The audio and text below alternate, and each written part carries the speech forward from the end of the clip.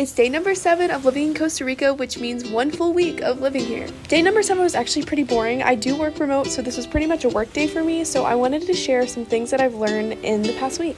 Number 1, as demonstrated here, it rains like clockwork almost every afternoon. Number 2 is that the fruit is really good and fresh. And along those same lines, number 3 is that it's best to go to smaller markets to get your produce and not like a big grocery store.